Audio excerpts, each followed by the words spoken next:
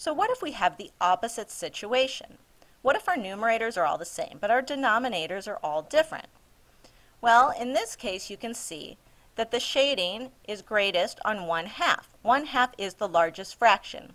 1/8 is the smallest fraction, even though 8 is the biggest number.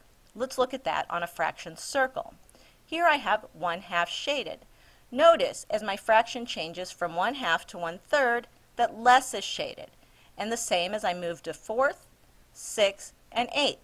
The denominator grows, the amount shaded is smaller. Let's look at an example.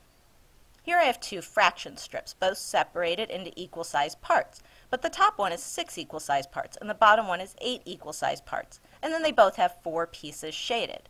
Notice that the 6 is bigger than the 8, and 4 of those 6 is greater than 4 of those 8s. Let's look at one more example. 3 fraction circles separated into different amounts of equal-sized parts. 3 parts of each are shaded.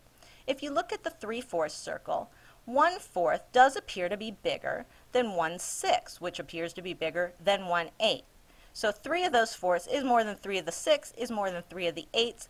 Fun fact, in case I offer you 3/4 or 3/8 of my cookie.